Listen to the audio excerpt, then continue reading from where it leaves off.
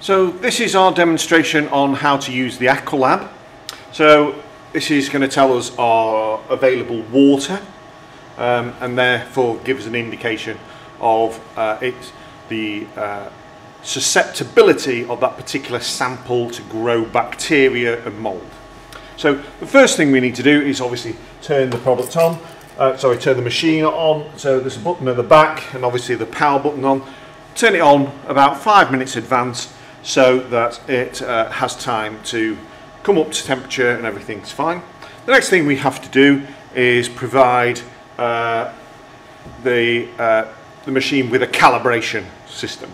So what we want to do is we need one of our little testing pots for our Aqualab, and into that we're going to put a sample of the calibration liquid.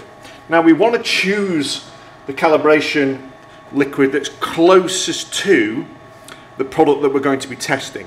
So if I'm going to be testing a bread, then that's a high water content, and therefore we need to calibrate to a high water content level calibration liquid.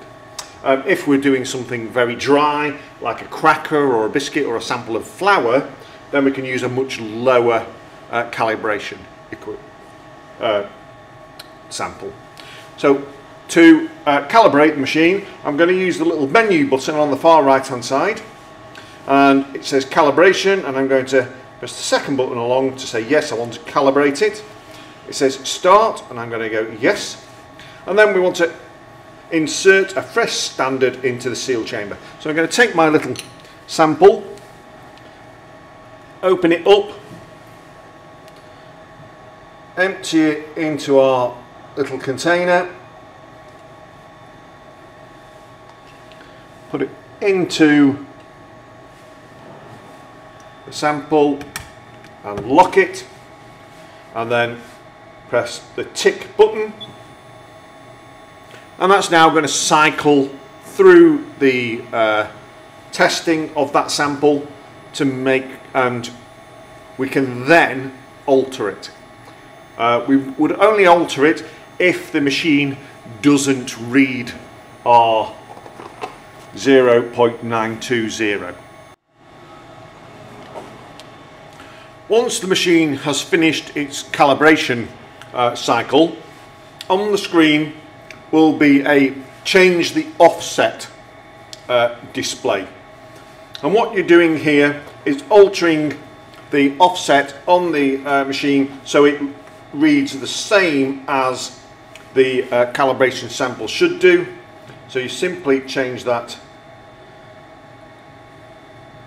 by using the up and down buttons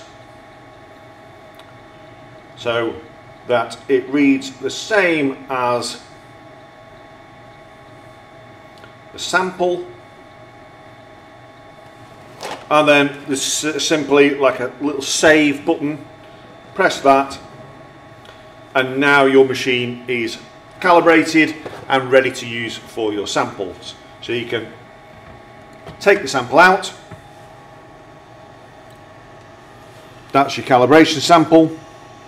And then what I have here is my prepared sample, in this case of a piece of baguette.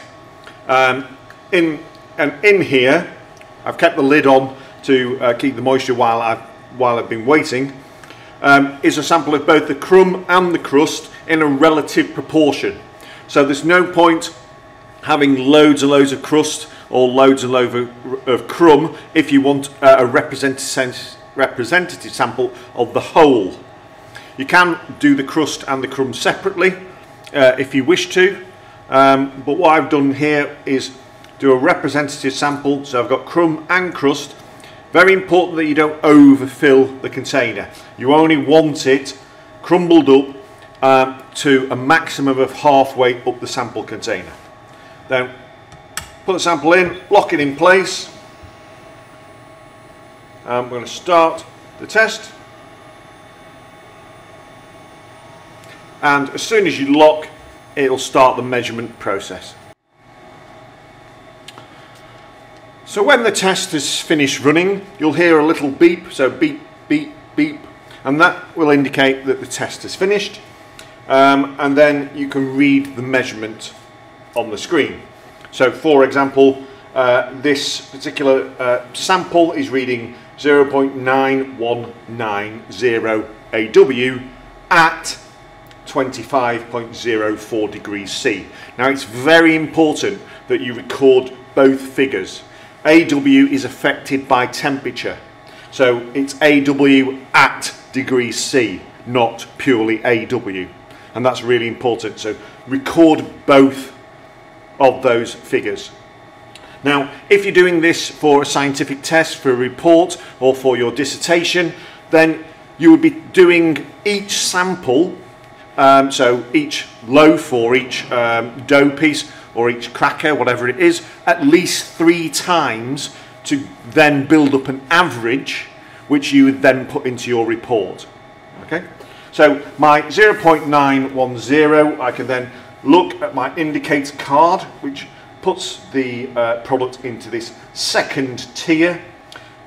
So general foods within this range, some cheeses, cured meat, bread, obviously, which is what we've got in there, and tortillas. And that means it's susceptible to things like salmonella, Clostridium botulinum, lactobacillus, and some mould and yeast. So our sample's finished, so we will remove it.